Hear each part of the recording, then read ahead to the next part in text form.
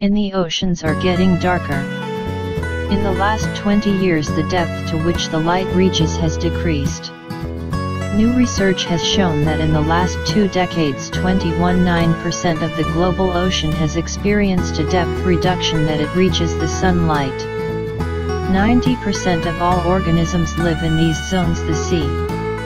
According to new research, more than 1 in the last 20 years 1/5 of all ocean waters, all the oceans and included in them seas, experienced changes in optical properties.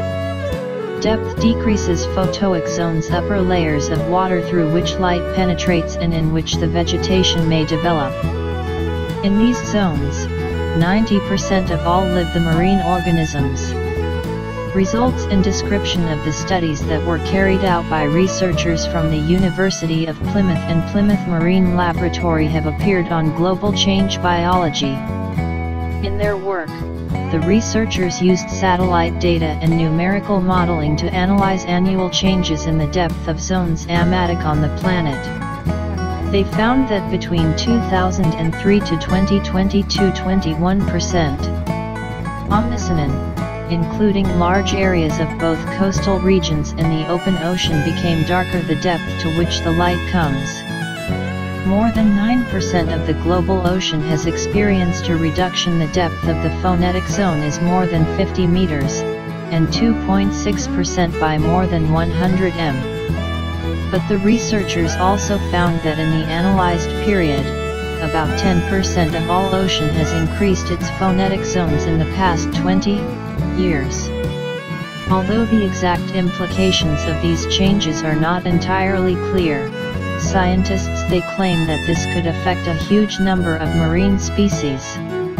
These changes near the coast are probably caused through the runoff of the waters from agriculture containing nutrients, material organic and various settlements. In the open ocean it probably appears from changes in the dynamics of algae blooms and changes in sea surface temperatures, which they reduce the penetration of light into surface waters. This study shows how the ocean surface has changed color in the last 20 years. The results provide evidence that such changes cause widespread darkening that reduces the ocean area available for animals that rely on the sun and moon to survive and reproduction, said Thomas Davies of the University of Plymouth. Also in the ocean in its phonetic zones on the air, which we breathe, the fish we eat, our ability to fight climate change and the general health and well-being of the planet. With all this in mind, our findings are a real cause for concern, Davies said. Ocean is much more dynamic than often he thinks. For example, we know that the light level in the water column turns into within 24 hours, and animals whose behavior directly affects light, they are much more sensitive to its changes. If the phone zone it will decrease by about 50 m in large areas of the ocean, animals that they need light, they will be forced to approach the surface where they will have to compete for food and other resources they need. Maybe it is make fundamental changes across the entire marine ecosystem, Tim said. Smith of Plymouth Marine Laboratory. Scientists in the study used Ocean Color Web NASA, where you can view and analyze the data collected by different satellites about the color of the oceans and the temperature of their surface. The platform of this ocean was divided into a grid of 9 km squares. This allowed to observe changes on the ocean surface for each of these squares, and the algorithm developed to measure light and seawater determined depth of the phone zones in each location. Researchers also used radiation intensity models, solar and lunar, to study specific changes that may affect on marine species under conditions of day and lunar light, showing that changes in the depth of the phonetic zone at night were minor compared to the day, but they were still ecologically important. Most visible changes in the depth of the phonetic zone to the northern parts of the Atlantic have been observed, where it flows Gulf Stream, and around the Arctic and Antarctica, the planet's regions the most experienced climate change. Changes in the depth of zones. They are also public in coastal and sea regions, closed and inland, like the Baltic Sea, where rain on land introduces to the sea sediments and nutrients from agriculture, stimulating the growth of plankton and reducing the availability of light. A combination of two drugs has extended the life of mice by about 30%. Two anti-cancer drugs in combination turned out to extend the life of mice by about 30%. But this combination offers not only longer life, rodents allowed to enjoy good health until late the old age. New research suggests a cocktail of these two drugs may be a promising strategy to combat age-related diseases and promote the longevity. New research that appeared in the journal Nature Aging. Researchers at the Max Planck Institute for Biology of Aging, that the combination of rapamycin and trametinib extends the life of laboratory mice by about 30%. These drugs are used to treat various cancers, and individually they also extended the life of mice, but in combination they work much better. A combination of both drugs affects gene expression differently than these drugs it is given separately. It also has a positive effect on the health of mice in old age by reducing inflammation in the body. In the study, scientists added hundreds of mice to food rapamycin, trametinib, or both drugs from 6 months of age and checked, as long as the rodents will live and how their aging process will proceed. Trametinib and rapamycin have been shown to prolong the life of mice when administered separately, but offered even greater benefits when they were taken together. Scientists have shown that trametinib alone increased the lives of mice by 5 to 10%, and by itself rapamycin by 15 to 20%. But in combination, both means extended the life of the mouse by about 30%.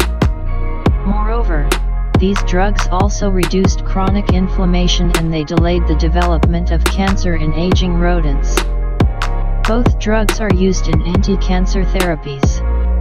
Rapamycin is a strong geroactor, a means that slows down the process aging and lengthening life. These measures affect the same signaling pathway, the network RAS/insulinase/TOR, which regulates many processes, including aging processes and the development of cancer. In addition, rapamycin inhibits a protein called mTOR, which regulates cell division and death and are associated with the development of cancer and others the diseases. Trametinib, on the other hand, disrupts the molecular pathway called RAS/MEK/ERK, which it plays a role in the proliferation of cancer cells.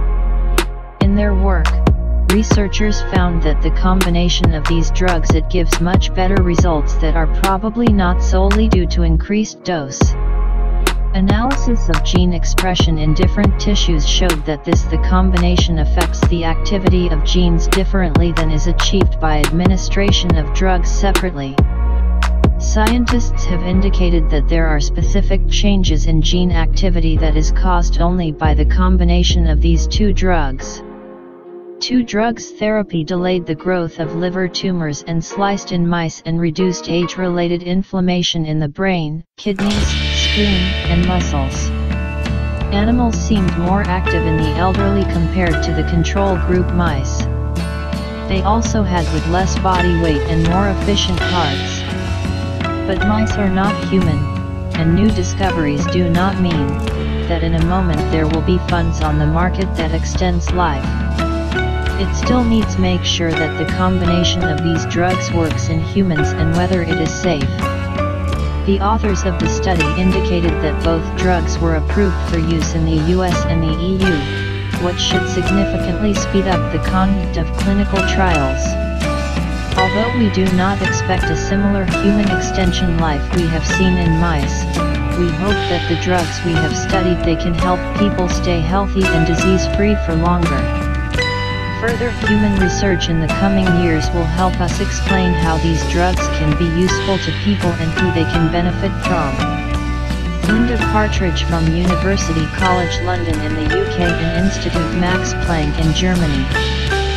Study authors emphasize that these two drugs may be good candidates for gerontrector, i.e. a class of drugs aimed at delay the onset of diseases and improvement of health of the elderly.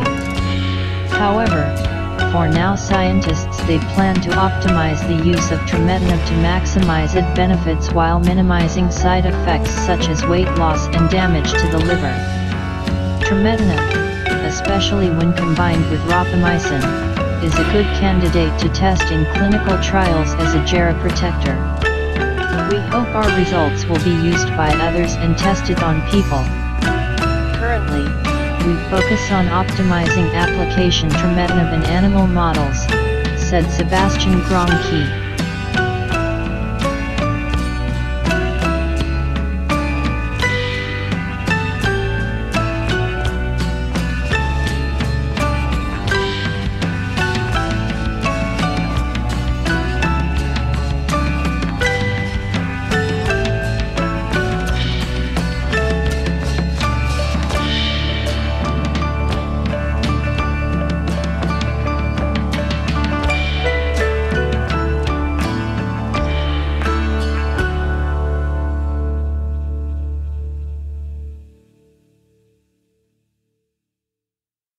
Pas